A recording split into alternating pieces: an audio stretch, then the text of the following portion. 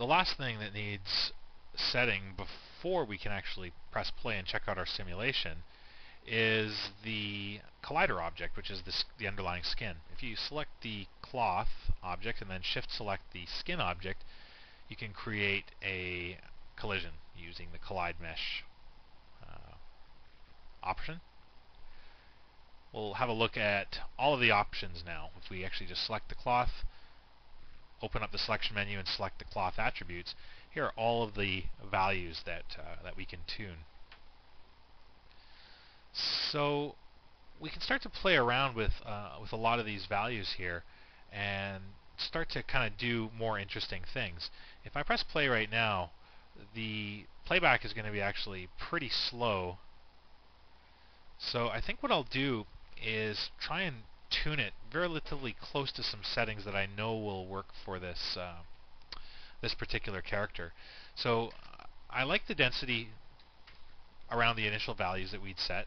The stretch stiffness, though, I'm going to raise that a little bit. I'll go with, and the shear stiffness, I'm going to keep that around 0.015. I'm going to, again, so we're using the base values that we've worked with, deriving them from the calculator, and then we're just working with values outside of that. So you still have to go in and find values to your liking that actually work. As far as the stretch damping, I'm going to maybe increase the stretch a little bit. The shear damping, I'm going to bring that down a notch, or actually increase the...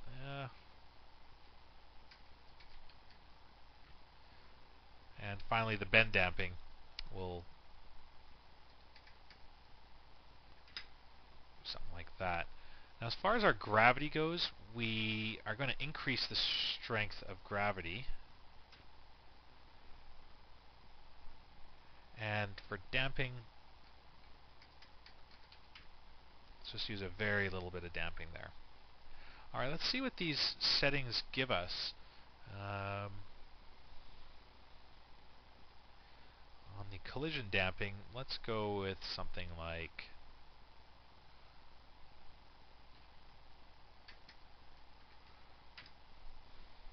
that. Just what the damping is actually doing for you here is on the collision, the damping just occurs when the geometry penetrates the collider.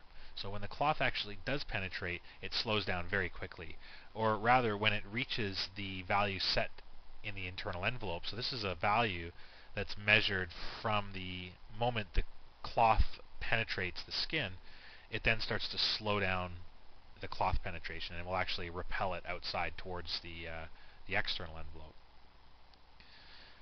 We don't want any bounce of the fabric, and we obviously are going to be able to tune friction if we want the cloth to have a little bit of grab on the character as well, which can obviously be very useful if we want sort of sweat or something like that to cause like a stickiness to the character. There's also a new stickiness attribute in version 7 that kind of does a better job than the friction attribute. I find that the stickiness is just a little bit faster, but we want to get a sense of the cloth moving at the appropriate rate. So I'm just going to come in here and close this down, and let's see how this works.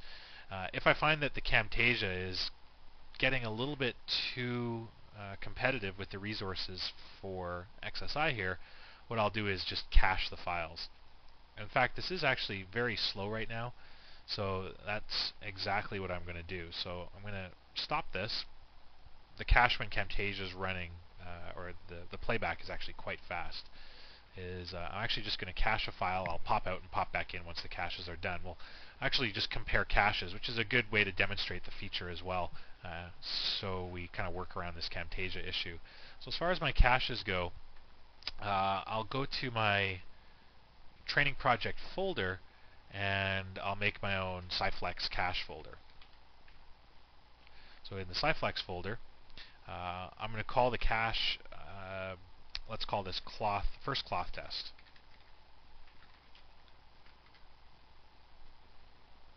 Okay, I just want the cloth to drape over, say, 150 frames, so this doesn't take forever, and we'll get a pretty good idea if we need to tune some of these values. So I'll exit out, come back in, and we'll show you what the cache has recorded.